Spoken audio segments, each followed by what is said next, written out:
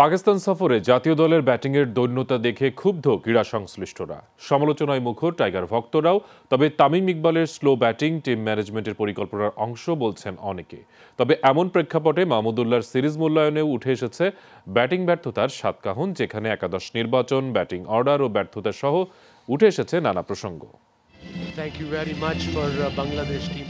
পাকিস্তান সফরে বাংলাদেশ শুধু 2 টি-20 হারেনি, হতাশ করেছে দলের ব্যাটিং অ্যাপ্রোচে। দুটি ম্যাচেই টস জিতে আগে ব্যাটিং করেছে মাহমুদুল্লাহর দল। প্রথম ম্যাচে 141 আর দ্বিতীয় ম্যাচে 136।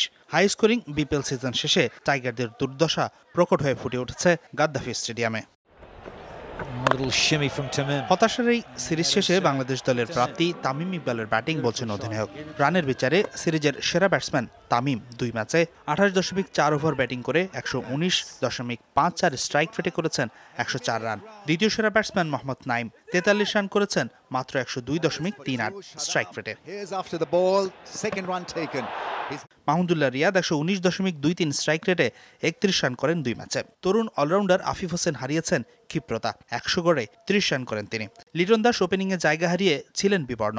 টি-20 বলে শর্টার ভার্সন সেটা দল পরিচালনা দ্রুত সিদ্ধান্ত নিতে, সেই জায়গায় হয়তো তার অনেক সময় ধরেন একটু সমস্যা হয়েছে, বাট আমার কাছে মনে হয়েছে যে ওভারঅল সে ভালো করেছে। আই থিঙ্ক তামিম যেভাবে ব্যাটিং করেছেন এটা টিম ম্যানেজমেন্টের একটা অর্ডার ছিল, প্ল্যানের অংশ হিসাবে আমরা তামিমের ব্যাটিং দেখেছি এবং তাকে নিশ্চয়ই অ্যাঙ্করের ভূমিকা পালন করতে হয়েছিল।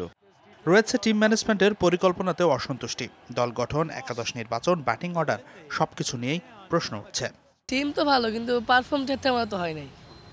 যেমন একটু পারফর্ম করলে একটু ভালোই তো এই ব্যাটসম্যানদের। অভিজ্ঞতাটা তিক্ত হলেও টেস্ট সিরিজে সবাইকে চমকে দেবে বাংলাদেশ, এমনটাই প্রত্যাশা এখন টাইগার ভক্তদের।